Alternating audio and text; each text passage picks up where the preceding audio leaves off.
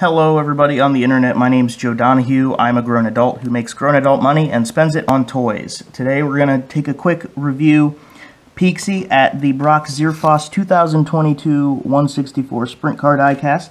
I got this from Farners Racing Collectibles. This is Brock Zearfoss out of Jonestown, Pennsylvania. He is in his second season as a full-time outlaw. This is his first 164 diecast, and you know I had to pick this bad boy up. This video is brought to you in part by B-Blaze Vintage and BRP TV. They are both linked in the description. And let's go ahead and get this bad boy open. Alright, so I took the box apart. Here's the first piece. Just the card. It says Moose's LZ on it. World of Outlaws. It has the part number. Those numbers are all different for all of the cars.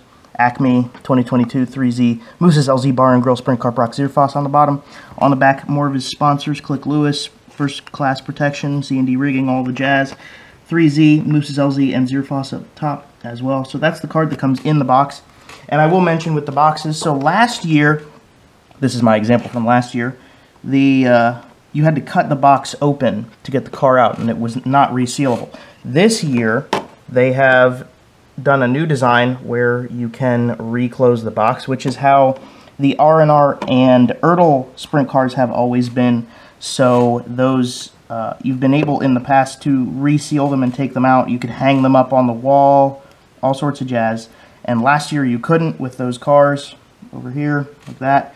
But Acme listens to their people when they get feedback, so they actually did it. And that I thoroughly appreciate. Alrighty, so here it is. So Brock Zearfoss is out of Jonestown, Pennsylvania, which is about 15 minutes away from where I live. So a lot of these sponsors are really close to my house, which I like. Brock races for Brock Zearfoss Racing, which means he owns his own car. It is his second year full-time with the World of Outlaws. Before that, he was a PA Posse driver. He raced his own car. He raced for Pete Grove with that beautiful number 70 car out of Ohio. He was the 2017 track champion at Port Royal, and he was not the Rookie of the Year last year, but he did contend for it with the World of Outlaws. So here's the car. This is the side you'll see from the box, heavy equipment and loader parts, and Moose's LZ on the side with protection first class outdoors on the front wing, the 3Z, and the car is all gray. There's the tail tank. On the bottom of the top wing in the back says Click Lewis, which is awesome. And then the left side of the car with the same sponsors as the right. The nose wing actually has some sponsorship on the inside. This is just like a stellar touch. C&D rigging on the top 2 and 2 on the front wing.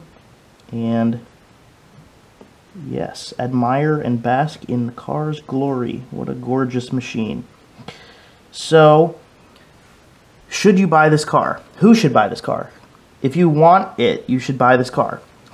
If you like collecting all the World of Outlaws cars, you should buy this car. If you like buying obscure cars that probably aren't going to keep getting made, you should buy this car, because I don't think Brock is going to get a car every year like some of the other guys do.